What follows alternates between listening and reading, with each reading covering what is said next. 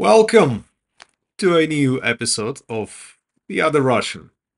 And today, as you've already discovered, I'm going to talk to you about the art of negotiation. So, I'm still in the beginning of my YouTuber vlogger career, if I can put it this way. But yeah, I mean, I'm improving on the go, and probably you have already witnessed the change in quality of sound, and I'm going to reveal you the secret how I've accomplished to do it. Hopefully, it sounds that piece of shit as it was before. And yeah, yesterday I was setting it up, trying to understand how to work around it and how to launch it and use it. And then my wife came home, saw me doing this, and I'm gonna show you at the end of this podcast episode what it is exactly we're talking about here. And she looked at me and said, I had a gift for you for your upcoming birthday, but I think it's time for me to give it to you right now to end this suffering. So yeah, there's entrance. So the reason I decided to talk to you today about the negotiation is due to many reasons. So recently I've been using various attempts into kind of make an AI a tool that would solve a lot of my questions and needs. And I've been kind of exercising with it for some time, and I found some really interesting information that I'm intending to use. So one of such pieces of information was that based on my profile and based on my experience as a personality, so I feed some data about myself and then ask a personalized recommendation, basically. And yeah, there are some plugins out there that would let you to connect to the entire, I don't know, like entire or not, but the word numbers like 40 or 400 million of scientific publications and other publicly available databases. So there are tools on how you can gather pretty much any data should you wish to acquire it. Well, yeah, I mean, as long as it's out there, it's public and it is available. So yeah, one of the ideas was to talk about the negotiation because it was still a significant part of my life, and do it. I exercise in negotiation on pretty much regular basis. Whenever I see the opportunity, whenever I see a chance, I just go with it. And it is important to remember that the negotiation, whether you want it or not, takes place in our lives. And I was remembering, well, preparing mentally for recording of this episode, a phrase by one of my ex bosses, and he said that shit, what was that? Yeah, so I admired his knowledge about wines and cigars and everything, and he said, I don't know much. I just know 5% more than 95% of the people. So I think on topic like negotiation, I definitely know roughly 5%, at least, that 95% of the population on Earth. And yeah, why not share this knowledge? And I've seen many of my colleagues, well, some of my colleagues, I don't know, many or not. I mean, the company I worked at had like a couple of hundred employees, if I remember correctly, give or take. So yeah, at that point in time, probably now it's different, higher, I guess. But some people branched off and made their own businesses in terms of negotiation, consulting, or advising, or teaching. And then there are three books that are there behind me. So those were the three ones. Actually, the same book, two versions in English and one version in Russian. So it is a book by Steve Gates. founder of the partnership. It's called The Negotiation Book, or Книга переговорщика. But I'm not gonna talk about it today because it is very nuanced and complex, but the full comprehension of those concepts comes only after you've experienced it for yourself. Because you can read a book, that particular one, and get a grasp, get a feeling, get an understanding of a lot of. There is a lot of useful information, like shitload. But at the same time, once you've read it, some of the concepts wouldn't be that comprehensible unless you've experienced it. So there's this workshop, which definitely worth going to if you have a lot of money, that's run by the company. But today I'm going to talk about the other book that I've actually got from an acquaintance of mine from Moscow. We met at a festival dedicated to cartoons, and it was, when was it? It was actually 2022. Yeah, exactly. So it was in July. I went to Russia to sign off some documents to sell off my apartment. So I there's been like a camp, like a festival happening, amazing atmosphere actually, surprisingly, in the midst of a war happening. And at that point in time, we were planning to stay in Lithuania for for good, and we're still here. I mean, year after since we arrived in March 2022. But at that point in time, it felt as if, there's some hope. So my wife, she didn't have a job, and later when she got one, I became her dependent basically. So yeah, that's how I'm staying here. Got a blue card. She has blue card, and I'm, as her spouse, have blue card as well. So yeah, she's the talented one in our family. And yeah, so there have been people, friends of our neighbors in our apartment block in Moscow, and somebody had the variety of books with them. And I noticed a specific one. I was like, "Oh, hey, can I have a look at this one?" And they say, "Yeah, sure, take a look." And I've opened it, and I was amazed actually because yeah, so it was translated from English into Russian, and by default it is a book called The Haggler's Handbook: 1 Hour to Negotiating Power. Nice. Haggler's book Handbook: 1 Hour to Negotiate Power by Leonard Cohen and Peter Goodman. So yeah, I mean, it's pretty good, like in terms of small specific advices and ideas on what to do and what not to do in negotiation. But to start off, I wanted to go from far and think of concept of negotiation. So what it is. And negotiation is like extremely important nowadays. I mean, in all wars end up in negotiation at the negotiation table. And it some point in time that will be inevitable.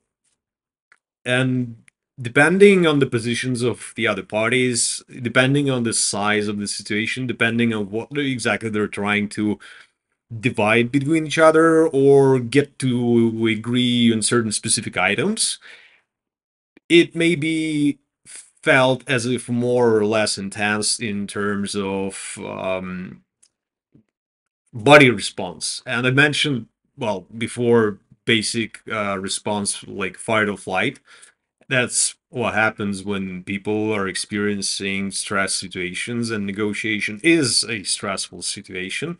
It's not going to change ever. I mean, negotiation will be stressful. You just need to fucking deal with it. That's it. That you can do nothing about it.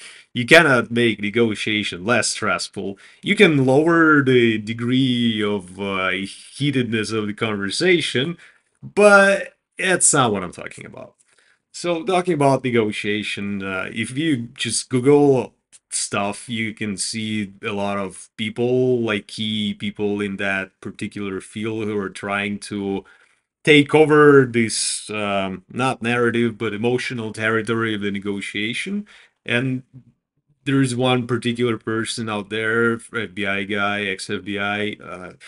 Damn, I forgot his name. And anyway, just Google, you'll find it's Chris Voss. Yeah, right, that's one. So there are like those types of negotiation people from that area. They provide like very good concepts and explanations, and I'm gonna not gonna go there and take their bread from them. I mean, probably I got a different audience, although I don't know which yet. I mean, they have many views. I'm just recording it with the hope that at some point in time it's just gonna fucking work. But so far, it's not much. I'm an antisocial person. Not antisocial per se, it's just I'm not present in the majority of public social networks. So it's hard to get initial auditory going, let's put it this way. But yeah, so negotiation, right? So first of all, you need to understand that it is a stress, right, for the organism. And one thing that you always need to keep in mind when negotiating anything is breathe normally and use your body to calm yourself down because it is the most crucial aspect. So if you go to the book that I mentioned in the beginning, it has a an approach, the like 14 behavior structure of a complete skill negotiator. So the person to be like this complete skill negotiator needs to master all those 14 behaviors. And behavior number one is think clearly in a conflict situation. Damn, it's been a while. Yeah, I think it is what it is. But anyway, that's the meaning behind it anyway. So the idea here is that this is critical, right? So just concentrate on breathing. In terms of theory, you need to understand that there are two types of like entirely different variations of negotiation. So one of them is called competitive, right? So I against somebody. Uh, it's a massive attack reference there. Catch. I don't know why I'm saying this, but fuck it. Let's. So this is the first thing, right? So the competitive negotiation. Second one is collaborative. When you're like creating a bigger pie, as they say, and expanding the value of the deal. So just to give you a couple of examples. So you go to countries like, well, India, for instance, and you try to use the services of tuk-tuks. And tuk-tuks, I've shown to you at some point in my previous episodes with the slightly shittier sound, hopefully, or maybe better. But anyway, so those three-wheelers that can take you to a certain place as long as it's not like hundreds of kilometers or even tens. But yeah, so you come to tuk-tuk driver and you tell him typically how to get or how much or I need to get here, and then they say price or you say the price, and this is depends, right? So in cases like this, if you know that it is exactly how much it should cost, or yeah, you just name the price first and all the other options you hear them say their price and then just counter it with yours. So you start to haggle. So this is a competitive. So for instance, let's say I need to get from one area of New Delhi to another one. For the drive would cost me roughly 200 rupees.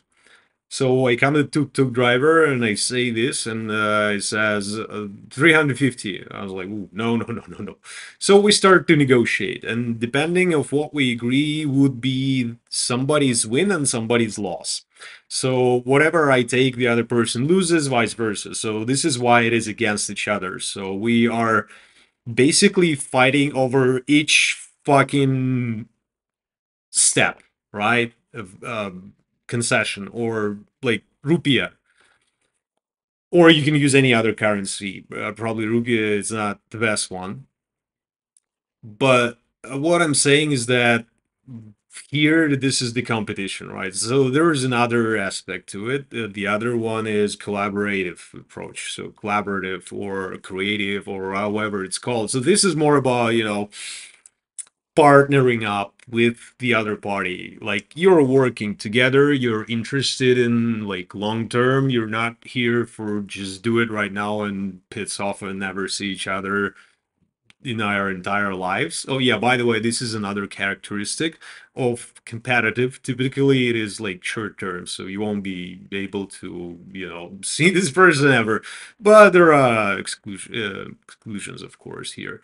So going back to the collaborative one, collaborative is about thinking what the other party needs, and this is,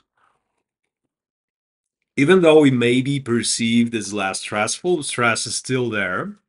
However, it is different in terms of how you feel it. Surely, the majority of people would prefer collaborative approach rather than the competitive one, which in some cases may lead to deadlocks or even stupid emotional decisions. So yeah, going back to the first behavior, always stay calm. Don't ever allow emotions influence your decisions in negotiations. So if you are in the negotiation process, if you are trying to agree on deal and you are, I don't know, whatever the fuck you're doing, some people, when they say negotiation, they mean arguing or selling. But selling and negotiation, they're like totally different approaches.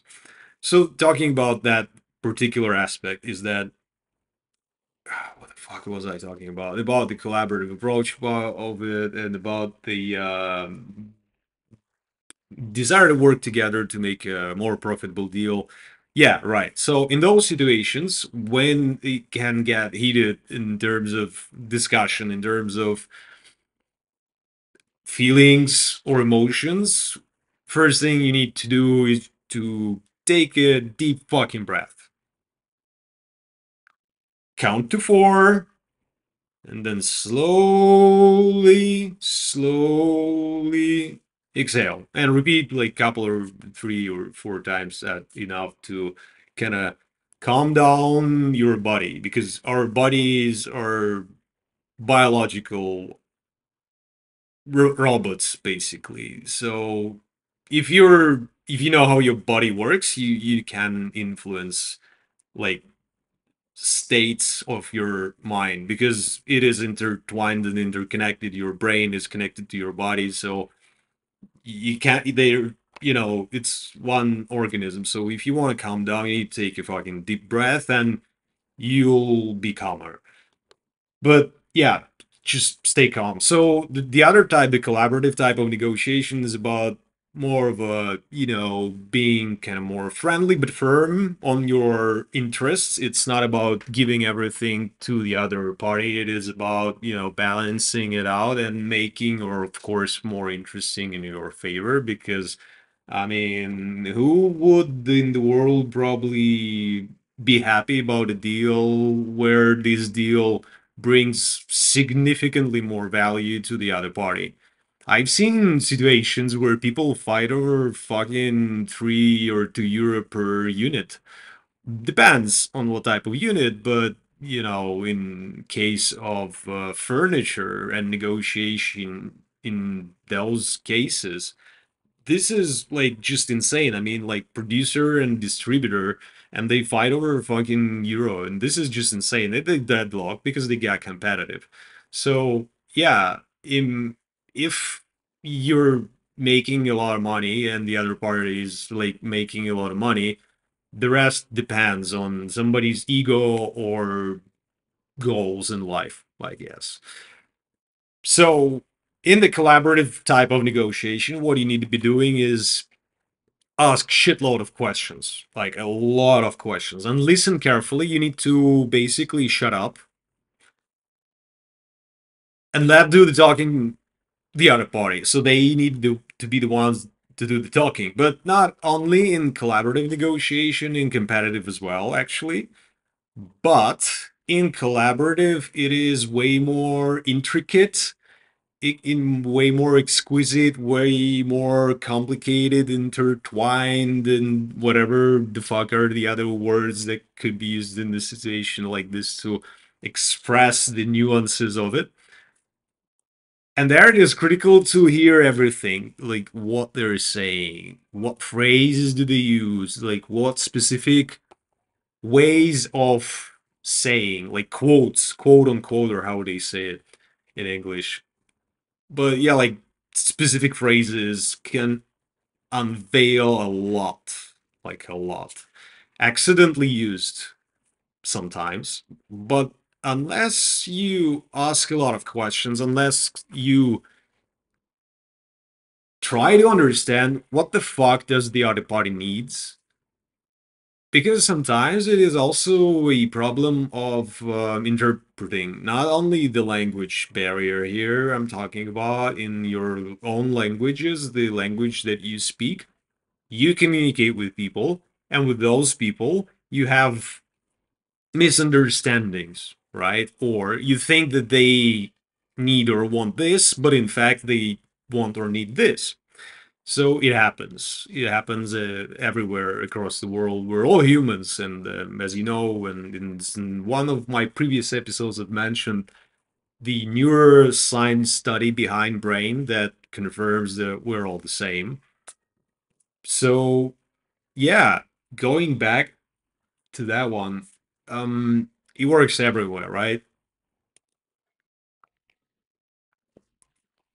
Yeah, I've lost my fucking thought here.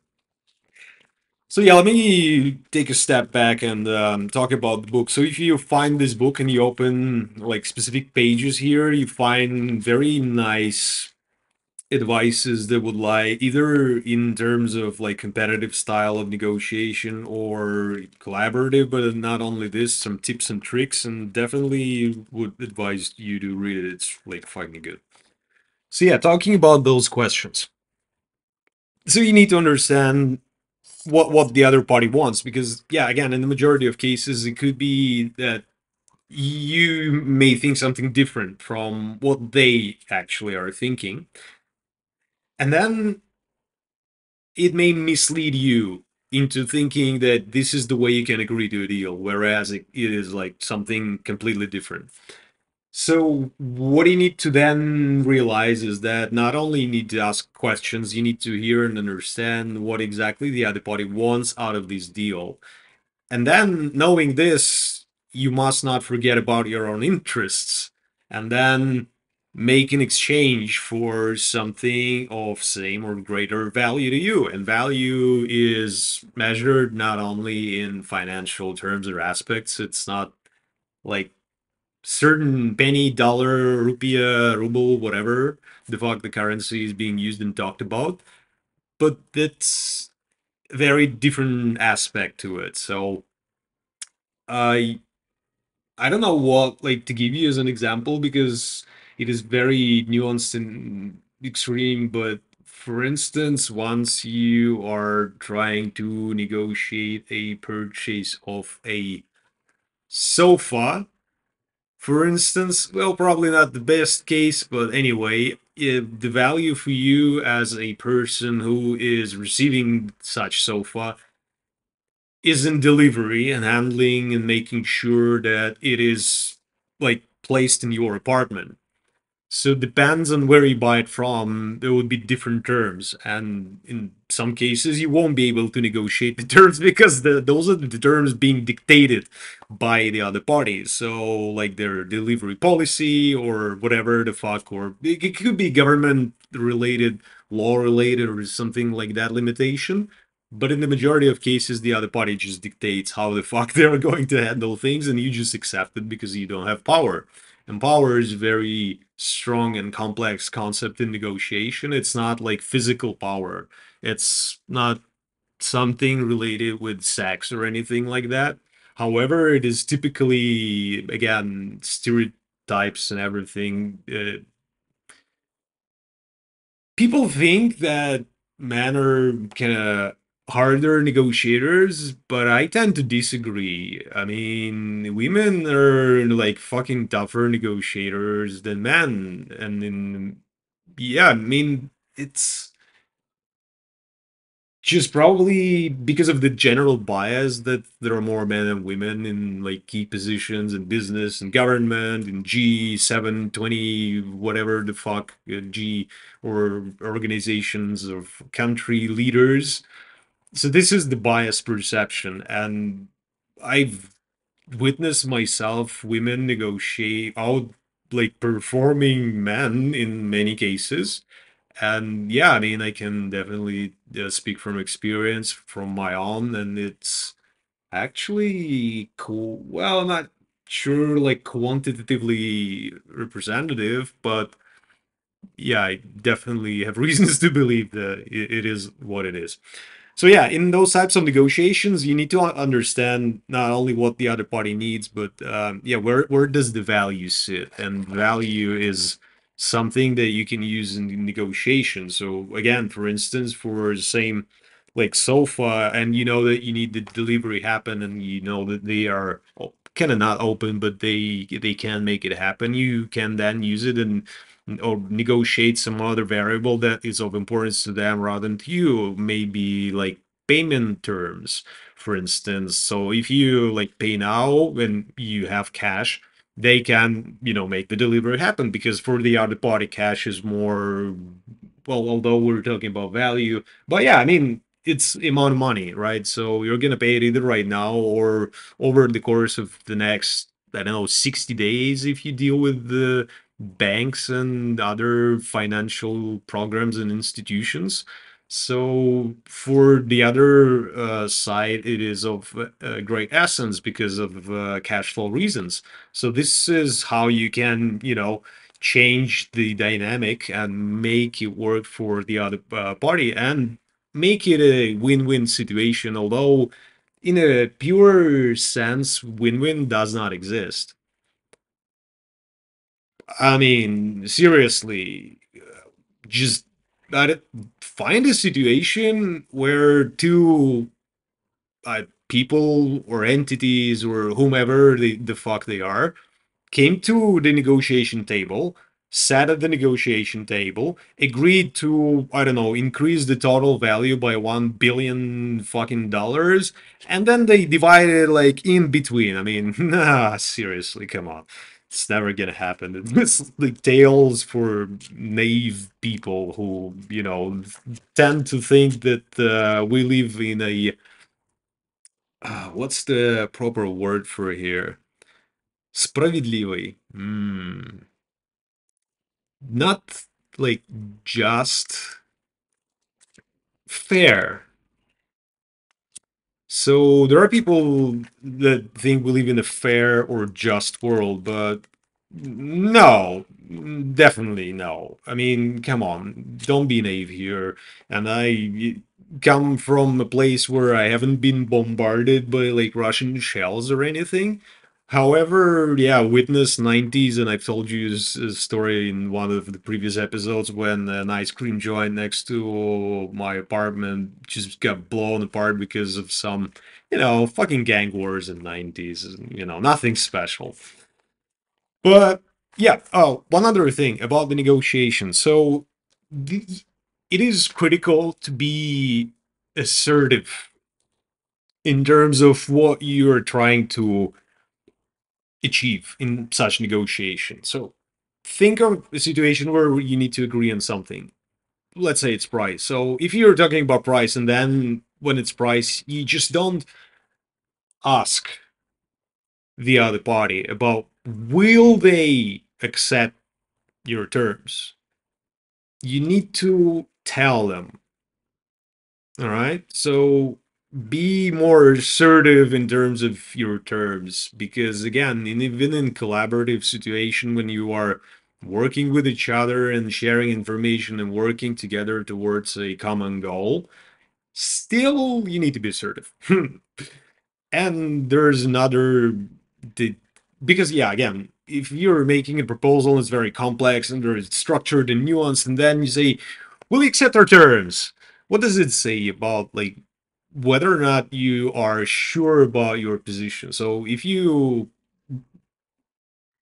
ask, if you question it, I mean, are you sure about your position? So that gives an understanding to the other party that there's something that they can get more from you, because you're not being certain about your terms. So yeah, that's why I need to be assertive here.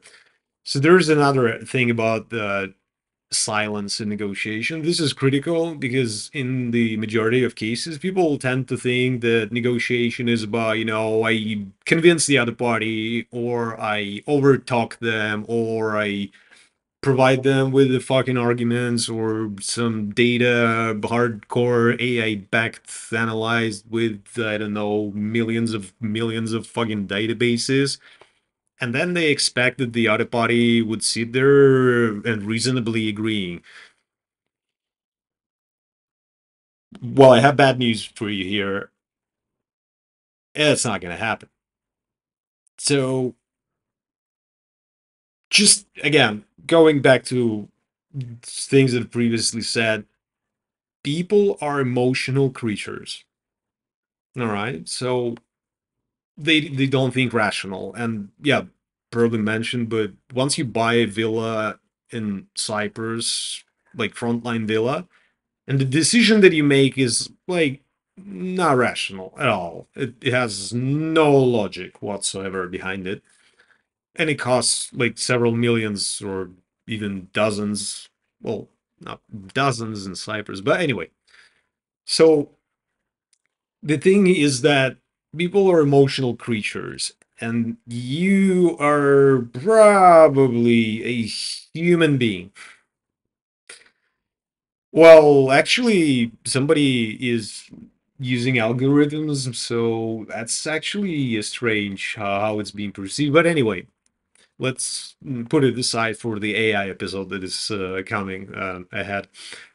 But yeah, so thinking about it is that people that tend to make emotional decisions and not out of good judgment, right? So think about the situations that have been happening with you in your life, things that you did in heated situations. Was there ever a situation in your life when you made something stupid in the heat of the argument, or you're not being able control your feelings, and I made some stupid shit over the course of my life, and to some of it I do regret, but not all of it. So anyway, that's not the point. Again, it was emotionally driven rather than logically driven. So then here again, why the fuck am I talking about it?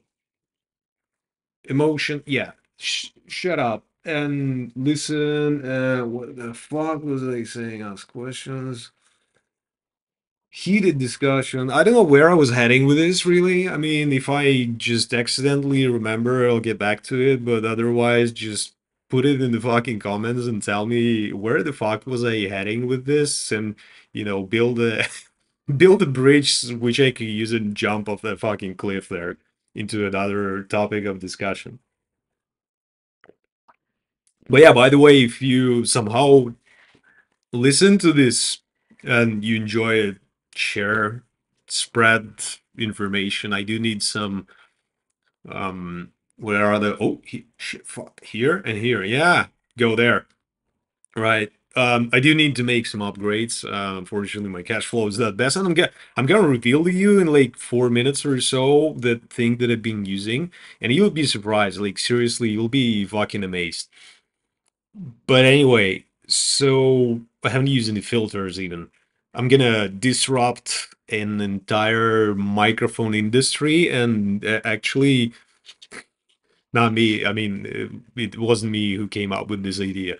I saw it on Twitter. Maybe I'll be able to find it and then send over. I'm not sure, but anyway, yeah. So just wanted to give you a bit of a storyline. So my wife gave me this microphone, which I'm gonna use as of the next episode.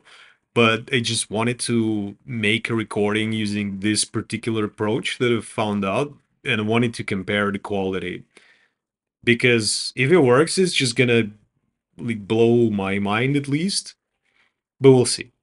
All right, and it's like fancy, nice microphone. Look at me. So she did this research and came up with a, well, it looks fucking good. I experienced using them some time ago, and for various occasions. I wasn't recording. I had a like idea at some point in time to record a podcast. They even recorded one episode, but then it was like, nah, no, it's not good. I'm not gonna do it. But it was like 8 years ago or so. And yeah, the person who inspired me to do it in the first place was Vasily Strelnikov. Amazing guy. So if there are people Russian speaking, or those people who lived in Russia in the end of 90s and the beginning of zeros, they do remember the entrance of MTV and some key people and changes in the music and the TV shows and everything that went along with it. And Vasily Strelnikov was definitely a person who stood out. I admired his art, his manner, his character, personality, and actually, I don't know what happened with him. I've been listening to his podcast for a while and then just stopped at some point in time, and I don't know what happened with him. I need to definitely Google and check out because I'd be like honored to have a chat with this person. He was one of the reasons that kind of shaped my personality in a sense because I remember those TV shows that I've been watching on Sundays or something like that. And yeah, that that energy of that American born Russian, that was just insane. That was like absolutely insane. But yeah, anyway, so going back to the collaborative types of negotiations and heading towards the end of this podcast, because I don't want to bore you. I can talk about negotiation like a lot, and I've been delivering workshops that would have lasted for 3.5 days in a row, starting with Tuesday 5:50 in the evening, local time, up until 10 or 10-ish in the evening, and then from what was it, 8 to 8, plus yeah, for Wednesday, Thursday, and Friday, 8:30 to 5 basically. So yeah, quite intense. So as you can imagine, yeah, and yeah, it's just a group of people up to 8 persons typically. Well, there were others as well, but not talking about this particular one, more of a topic of negotiation. So definitely have a lot of stories to share, and I can go to that topic and dig like firmly. The problem is that I cannot identify like what the fuck should I be talking about to be this popular fucking vlogger. And I mean, I don't know why I've used that strange voice, but anyway, it's probably something deep rooted with my perception of the world or whatever. So the point here is that my wife, she gave me the microphone, she showed me Figma and said, "Yeah, use it." I'm like, "Yeah, sure, I'm gonna do it." Not yet using it. I need time, and time is of the essence. And got really big problems with time because I got shit a lot of things to do. I'm not doing it on time. But yeah, I'm working on too many strategic projects at the same time. So yeah, going back to the topic, if there are like some specific comments or ideas or directions that you want to explore, just throw it in the comments. Tweet. I'm gonna register a Twitter probably handle and use it to engage with the audience. So yeah, just use it. I was surprised that I'm the other Russian on YouTube, which is like very I don't know why, but it's pleasant thinking for me. So I'm wrapping this up, but before we go, I wanted to show you what I've been using for the recording. So I have a stand here, and I'm gonna just like this. There it is. So yeah, this is Apple's like microphone inserted in a sponge. So there it is, and I'm talking to it. So yeah, I mean, imagine technology nowadays. So thank you for watching, and be whomever you want to be. See you next time.